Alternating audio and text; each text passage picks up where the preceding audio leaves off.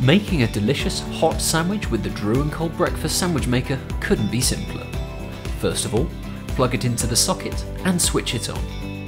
The red power light will come on. While you wait for it to preheat, prep your ingredients. When it's ready, the green preheat light will switch on. Now, lift up the lid and top cooking ring and lean them back carefully. Remember, the cooking plates will be hot, so be careful to only touch the stay cool handles. Add your bread to the bottom cooking plate and top with your favourite ingredients. For the perfect fast food breakfast sandwich, we're using ham and cheese, but you can use anything you like.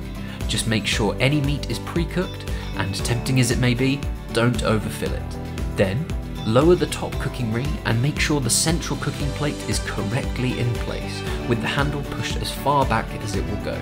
Add a little oil, then pour in your egg, however you like it, and top it off with the rest of the bread. Now, just close the lid gently. It might not close completely, but that's fine. Don't squash it down. In less than 5 minutes, your sandwich will be perfectly cooked and ready to serve. Lift up the lid and lean it back gently. Remember, the cooking plate will be very hot, but the handles stay cool, so just be careful.